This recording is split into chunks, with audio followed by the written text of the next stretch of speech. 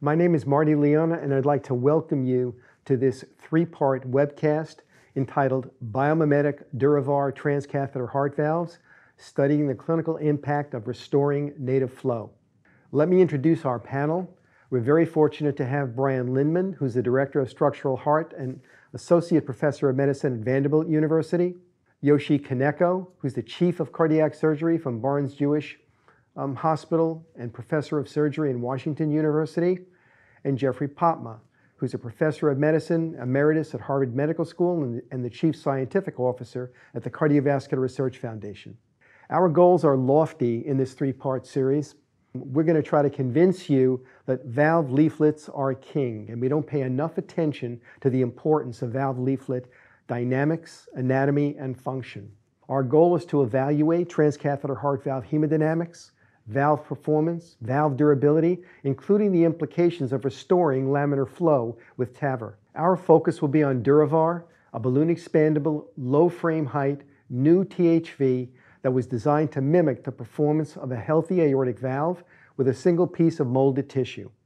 We're going to be discussing the DurAVR THV, which is truly a new class of TAVR systems. This is a single piece of native-shaped biomimetic tissue that's designed and built to mimic the performance of a healthy aortic valve. There are several key features to this valve design as it's been integrated into a platform. There's an anti-calcification component that allows anti-fibrotic properties to the tissue and should prolong durability. There are long coaptation lengths for the leaflets, which should release and reduce stress. This is on a very precise balloon expandable platform. There's a commissural alignment feature, which is important. And the cell design is such that the upper cells are more open and allow free access to the coronary arteries. So the combination of all of these features with a particular emphasis on the valve leaflet material really characterizes this as a new version of a balloon expandable TAVR system. You know, when we think about it, it's really been an amazing 20 years. Marty, you were there at the beginning. I was there just after the beginning. When we started all this TAVR stuff, it was really for elderly patients who had no options. And I'll tell you, they were sick, much sicker than we're seeing today. And I think our focus at that time was really just on getting patients out of the lab and not having a stroke. It was pretty simple goals. But you know, we began to refine everything when we got to 2014 to 2019 because we began to do intermediate patients and low-risk patients. And then we started to talk about longer-term survival and ease of use and those other very important components. And you know, 2019 to 2025 has been a time of real growth and expansion of TAVR. 100,000 in the United States this next year, over 100,000. It's pretty incredible. And now we think about rapid recovery, and everything's about what the lifetime management is with long-term. But I got to say, now that we're here, a lot of the discussion is really going to be about 20 and 25 and beyond, and saying, okay, let's really focus on performance, and let's get serious about durability. And that's going to be a package of a new valve. I mean, do we understand durability, Jeff, at this point? Well, I think we understand durability in a 75-year-old patient who has a life expectancy of 12 years and very low rates of structural valve deterioration over that period of time. I don't think we understand durability in the 65-year-old and with the TAVR valves. I mean, that's something from a surgical perspective that's been incredibly provocative on your side, is that which is the most durable valve in the younger patient population? The surgical community has not done a great job. All the durability has been the risk for reoperation. Yeah. And I don't think we understood the valve durability well. And I think this is an opportunity. So Brian, tell us a little bit about, you know, what we should be looking at with valve performance and when to look at it. Yeah, I think, you know, one thing that's gotten more attention recently is the fact that although aortic stenosis is ostensibly a valve disease, it's more complicated than that. And of course, valve obstruction yields an impact on the ventricle, pressure overload. And we've started to recognize that more and understand more the role of hypertrophy and fibrosis and the irreversibility of some of those changes in terms of how they impact outcomes.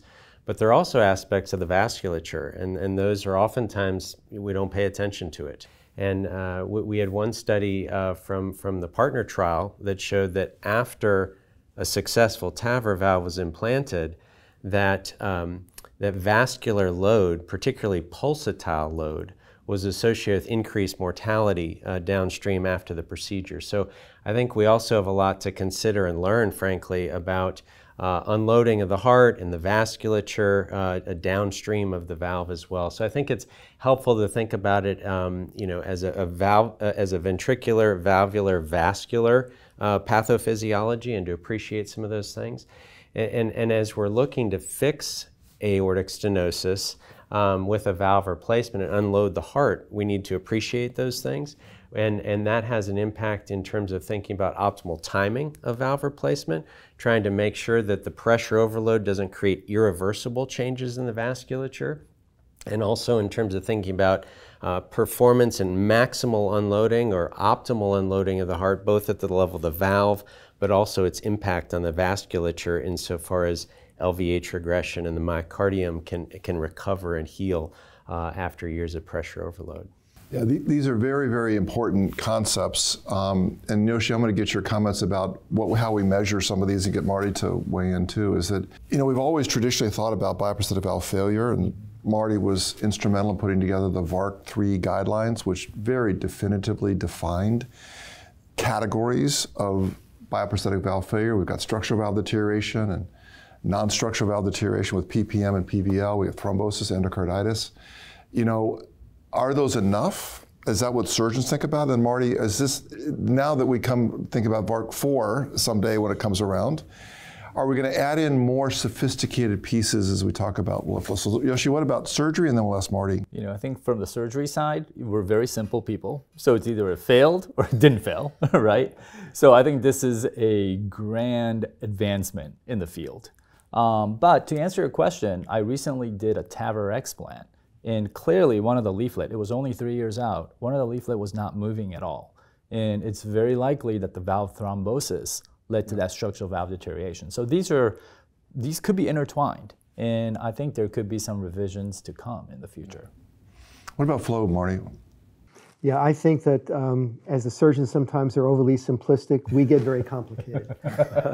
So we now have imposed a whole variety of imaging-related factors and now physiology and flow factors to try to define valve performance, and which I think is a good thing, but we also have to be able to translate this into terms that people can understand, because we tend to talk over people's heads. There's no question that there are subtleties in terms of pathobiology of valves as they heal and as they interact with their local environment that we just never appreciated. And now we're beginning to, I think, gain a greater understanding of some of those factors and some of the downstream effects of that. And the downstream effects are that we acquire various degrees of cardiac damage when you have a pressure overloaded system, even with relatively mild degrees of stenosis. And that accumulation is variable from patient to patient, and the impact of that accumulation also has a clinical concern that goes beyond the traditional understanding of this so-called long latency period in aortic stenosis. So at every step of the way, when you impose an extra pressure load, as you would with hypertension, in this case at the valve level, you have put, you know, this organ at risk. And we need to recognize that if we're going to optimally treat patients with aortic stenosis and consider the disease to be more of a continuum over the course of decades, and not just a singular event that we intervene during an index procedure and all of a sudden our work is finished. So as physicians, I think we do need to understand more about the imaging, the physiology, the impact of those on underlying cardiac function, and begin to intervene in different ways and think of it differently. And that's part of the purpose of looking at new technology that may have some advantages over what we've been previously told is the state of the art in terms of replacing a valve. And another thing that we need to learn more about is trying to figure out some of these imaging findings that we have, whether they be echo or CT, 4D CT. We see these things, it seems like, oh, maybe that's a problem, but sometimes they don't translate into clinical outcomes. Mm-hmm. And so trying to connect the dots as to what imaging findings are meaningful versus just, sort of, okay, we see it, but it doesn't translate into stroke or downstream outcomes is also something I think we're learning about. We focus so much on frames, short frames, tall frames, leaflet length. We focus on treatment of the valve leaflets themselves, whether it be with AOA coating or whether it be with Resilia. We really haven't talked about flow as one of those components, as a very important predictor at the end stage of not just the durability for anti-calcification, but whether or not there's actually the stress forces on the leaflets to develop degeneration. And I think flow is going to be very, very important. Brian and Yoshi, can you speak a little bit about healthy flow versus non-healthy flow or turbulent flow? And maybe we can show an example here of that in terms of some of our imaging. Yeah, so let me tackle this first. So the healthy flow is supposed to be laminar. And what that means is when the blood goes through the vessels, because the blood is contacting the vessel itself, that part of the velocity decreases, right? And the center of the blood flow is the fastest because of that lack of resistance. And it becomes very universally sort of a flat curve in terms of that flow, which creates this beautiful flow that is seen in this slide. When there is a turbulence, that flow is distorted. So, because the flow is directed to one direction, one side of the blood vessel resistance becomes much, much higher than the other. Therefore, the energy gets lost. So if you think about the energy loss with the blood flow, what that means is that the heart muscle has to create that energy in order to compensate, right? So it means that it has to work more, therefore puts more afterload, and does not have that benefit of reducing, the disease process. And I think that's where we're going to talk about the importance of the flow with the laminar flow and the non-laminar flow or the turbulent flows. And this can have sort of a negative spiral effect insofar as you have more eccentricity, more helical flow coming out of the heart. That can change the properties of the aorta itself and make it more prone to inflammation and its composition more fibrotic, and then that can create a stiffer aorta. So these things have interplay with one another in a negative direction. We use these words like laminar flow and trying to get, there's got to be some imaging ways that we can look at this as well.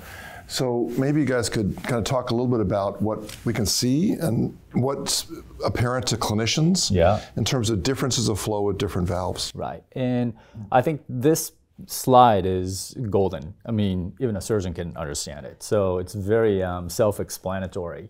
But to the left, it shows the normal aortic flow. The left upper one is the healthy aortic valve. And you can see that throughout the entire aortic valve orifice, you see the flow through it.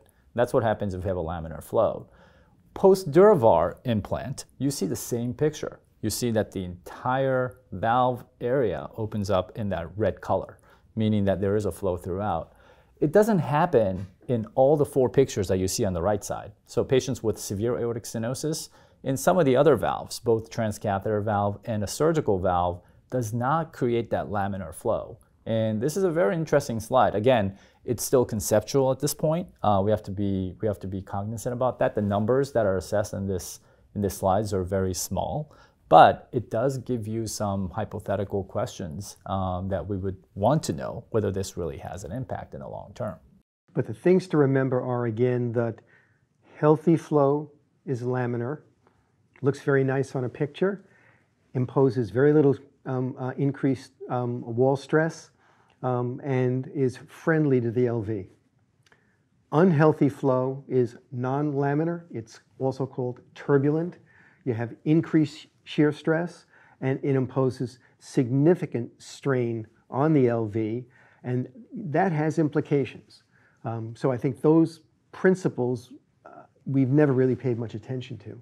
But if we're really talking about durability in a young person who's going to be expected to outlive the normal bioprosthetic valve life, these issues are very important. And that's why we're refocusing in this new modern era of transcatheter valve therapies on trying to understand, measure, image, and translate how these new concepts are going to affect clinical outcomes in the future. So, it's interesting because DurAVR has been designed specifically to enhance laminar flow by its construction of single leaflets. We'll see if that's going to be important under clinical trials. Balloon expandable, lower profile, longer leaflets but lower profile. I guess my question, Brian, is that are imagers going to understand this concept of laminar? They look at a lot of post-AVR patients. They look at a lot of turbulence. Do you think they'll notice a difference when they're looking at a post-DurAVR patient? I mean, insofar as echo is the tool that we're most commonly looking at, I'm not really sure that that'll be appreciated, quite frankly. The extent to which, MRI might be done afterwards, perhaps that's where you're going to pick it up and notice it.